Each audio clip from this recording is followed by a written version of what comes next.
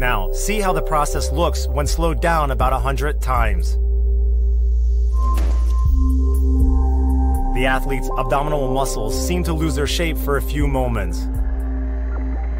It's as if the athlete were hitting pudding or jelly. A wave passes through the recipient's body each time. We have fat on top of our muscles.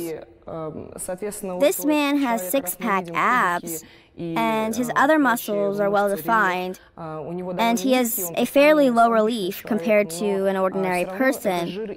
But he still has some fat that takes up some space between the muscles, and this fat will ripple when you apply energy to it. And yet, we are under the impression that it is not only fat that starts moving. As you know, more than 50% of the human body is water. Muscles are 75% water. That is why even a well-toned body is essentially just a balloon filled with liquid.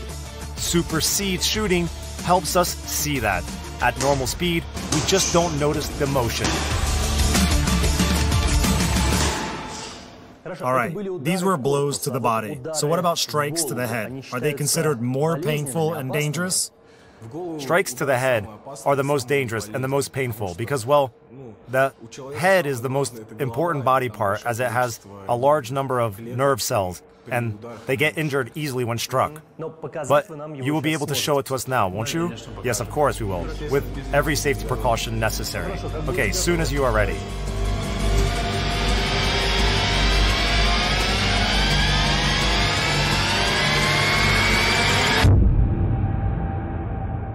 You were easy on him. Well, of course, we'll be easy on each other. We're not trying to kill each other.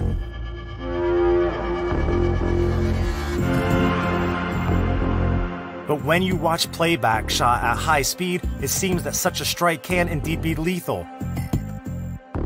The face turns into a disfigured mask.